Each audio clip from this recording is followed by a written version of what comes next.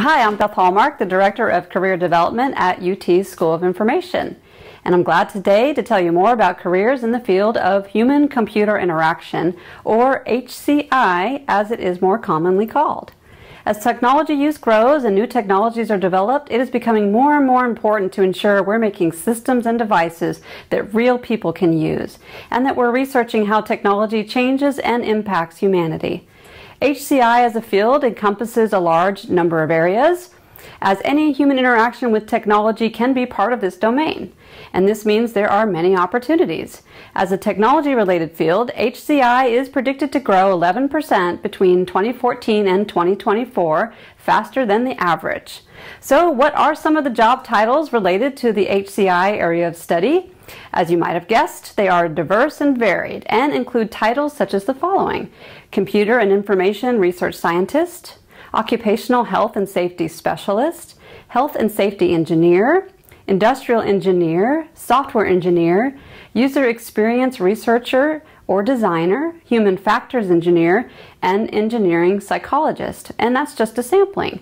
Though the HCI field initially emerged around military technology, today human factors also impacts everything from transportation, architecture, environmental design, and consumer products to energy systems, medical devices, manufacturing, organizational design and management, farming, sports, and even education. Within this context, HCI professionals tend to work for the research and development industry, the military, the government, in consulting, or in academia. In other words, lots of different areas. To learn more about the field and see the most current research, standards, and trends, the Human Factors and Ergonomics Society is a good organization to check out.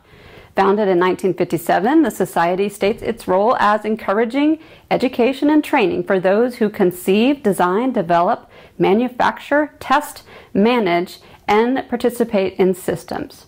If this is an area of interest to you, the Society is a good place to start to identify programs of interest.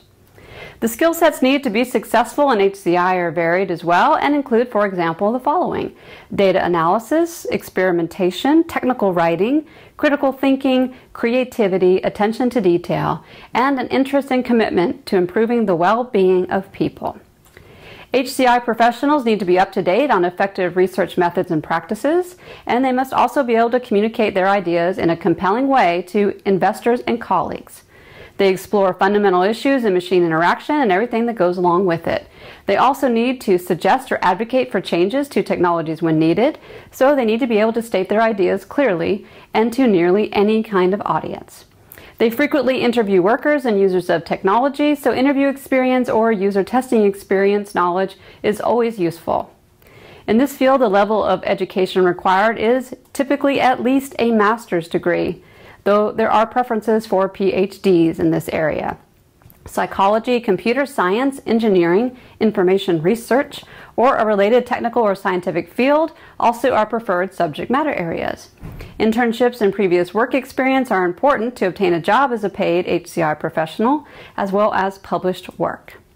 As of May 2016, the median annual wage for HCI professionals was just over $100,000. Those working in information and research and development services tend to earn more on average, about over $120,000, with those working in education earning the least on average at about $72,000.